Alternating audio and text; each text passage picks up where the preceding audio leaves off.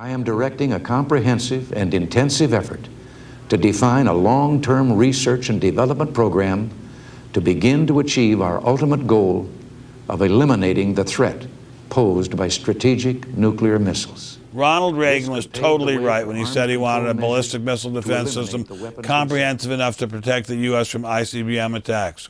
His liberal opponents scoffed, called it Star Wars, said it couldn't possibly work. They blocked money for its deployment on any scale.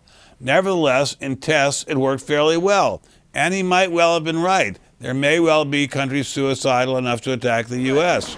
It's good to see you. Just recently, Israel and the U.S. working together created and deployed the Iron Dome defense system for defending Israel from short-range rockets from the terrorist Hamas group. Facing a far more technologically difficult challenge, shooting down a short-range rocket within seconds, not minutes as would be true with an ICBM, Iron Dome works well. So very possibly Star Wars would work too. Now here's the question.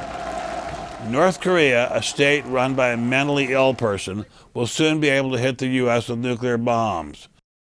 Iran, a nation run by a group of insanely angry persons, will soon have that nuclear attack ability in terms of Europe, Israel, and eventually against America.